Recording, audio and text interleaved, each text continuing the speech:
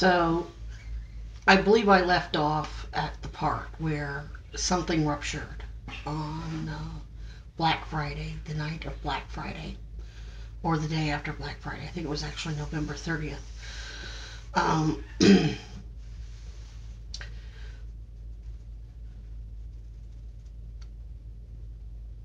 I went to work that day, and I had, there was some sexual activity. And I started bleeding again, and I was hurting really bad. And I walked to work. I worked 7 or 8 hours, and it was very difficult. It was very difficult for me to walk back to my apartment. By the time I got home and I laid down, I knew something was very, very wrong, but I knew I hadn't traumatized my back or anything like that. But that's where I thought I felt most of the pain, and it was absolutely crippling. It was like I couldn't even set up to move my legs over and try to set up any movement at all. Was absolutely terrifying. And I had the medication, I had reduced myself to 3 Tramadol a day, and I could take up to 2 Tylenol 3 for breakthrough pain. Usually I went through two pills to go to work, one in the morning and then one after work, and then maybe one at night. And if I had to take a half a pill or a whole pill in between for breakthrough pain. But we were really hoping Dr. Wilson would, or I would get the whole point of going to work was to be able to pay for an Obamacare plan. This happened. I immediately had to call into work the next day. The next day I woke up, I really couldn't move. I had gone to the bathroom on myself and didn't know it. I was absolutely terrified. I called Nanette. I said, Nanette, something's wrong. She says, you need to go to the ER. I said, they're not going to do anything. They fucked up too bad. They're not going to do anything. I said, I'm already seeing Beth. They're going to tell me to go back to Beth. So I stayed in bed. Monday morning, I call Family Health Center, and I go, something's very, very wrong. I can't move. Most of the pain is in my back. I sent an email saying exactly what happened, the sexual activity, and then all of a sudden I'm bleeding, and then all of a sudden I'm crippled. That's a ruptured tumor. That's what that is. And that thing was at 4 centimeters at that point, not 3 anymore. But nobody knew because nobody would let Beth order another ultrasound. Beth Wilson decided it was a benign tumor, so everybody had to roll with her. That's against the law. You absolutely get to provide a second opinion. You can get a second opinion right there in your own office. Elizabeth Wilson even said that. She said, if you don't like my opinion, you can go see one of my other partners at Women's Health Associates. Get a different opinion if you want. So they know they're not supposed to be tampering with evidence that way and coercing patients into believing one thing so that it covers everyone's ass. They know better than that. So Beth couldn't see me. She was booked all week. I'm like, this is an emergency, Beth. She says, then you need to go to the emergency room. I said, they won't do anything. So I said, I'm having to take more of my medicine again because it's the only way I can get to the bathroom. I'm having to hold on to the walls to get to the bathroom, and when I sit down to use the restroom, it's all I can do not to fall off because it hurts so bad for there to be any pressure anywhere on me, anywhere, around the behind, the back, the abdomen, the pelvic area, anywhere. She said, you need to go to the emergency room. I said, they're not going to do anything. She said, have you gone to Women's and Children's? I said, it's a university hospital. They're not going to do anything. They tried to get me in a staff member's personal vehicle and get me out of town when I was almost this bad. I said, you saw how bad I was. They tried to get me in a staff member's personal vehicle and ordered an unnecessary use of force when I wouldn't comply.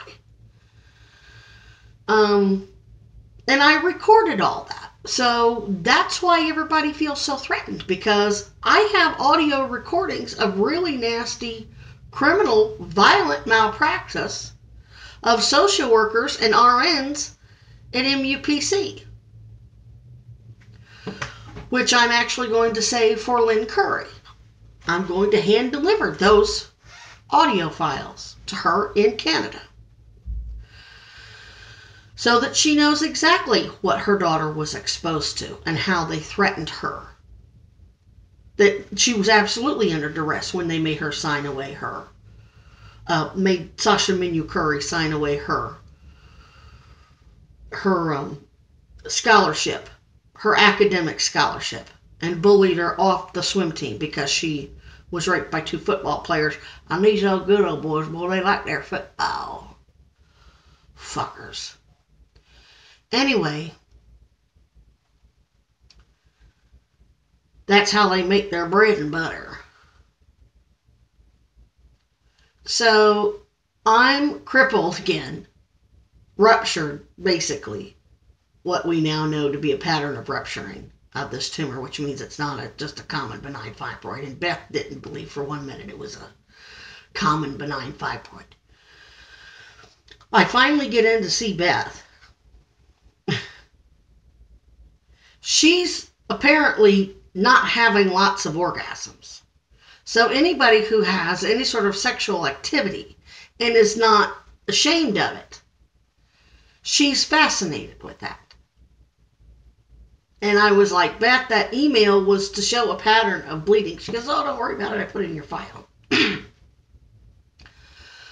She said, so what happened? And I went over it with her again. It was a very, very clinical. There was no, hanky-panky, nothing like that. My God, she had a rock on her finger. I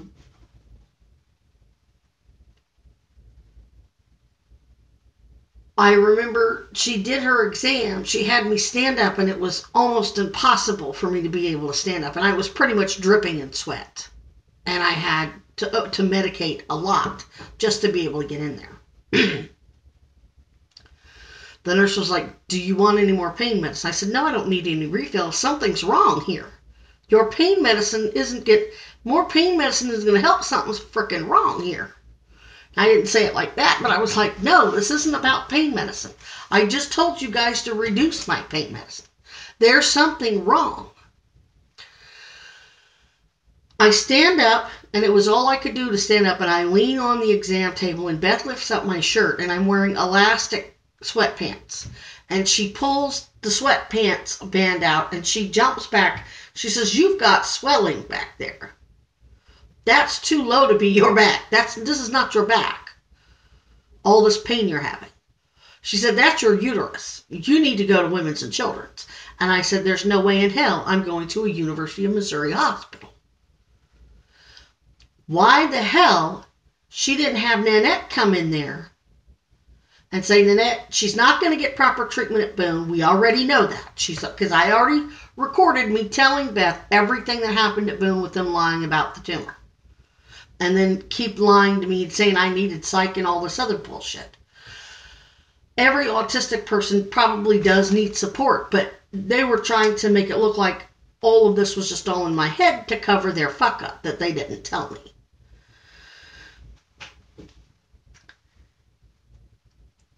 Instead, Beth, after she does this exam and she determines that this is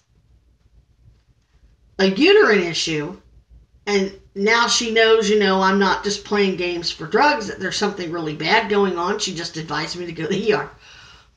She takes off her glasses and sits down on the stool and comes over and sits across from me from the exam table like this is a tea party. Takes her glasses off, and I'm like, what? What? And I'm like, no, she's not fucking coming on to me when I'm sitting here crippled, needing emergency care. They know I can't get it. Why isn't she having Nanette come in here and take my ass the fuck out of town? So her judgment was clouded, but it was also not clouded in that she didn't feel that there was, it wasn't like there was nothing wrong with me. She was just giving me drugs to get laid. It wasn't like that. She was very hyper aware of what I was using it for. She wanted to know the exact ping pattern, what was going on that you needed to. I mean, she was like I said, being interviewed by a team of velociraptors. You don't get anything by her. That's why I wanted her, because nobody could ever accuse her of being frivolous with her prescriptions. So I got to stop there, and then I got to start over.